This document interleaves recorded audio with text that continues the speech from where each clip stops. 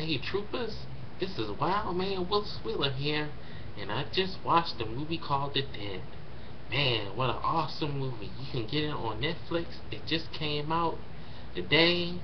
The story is about a young college student taking an experiment on the habits of people on the internet and what they do, and she falls into a rabbit hole where these serial killers are using people as thrill kill videos, and her family and friends get stalked by this, I guess, clandestine type of cult, I think. But man, it's awesome.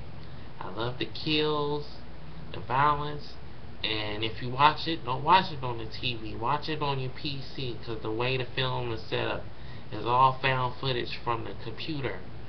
So that makes it really cool. I don't like found footage, but this found footage movie was just awesome. I say, troopers, please look at this. I give it an 8.0. And for my man Gregor Mortis for Land of the Creeps, it's a little cameo by one of his favorite indie actors, Bill Oberst Jr., and he might get a little kick out of what he's caught doing in the movie. So troopers, please look at this. Bye.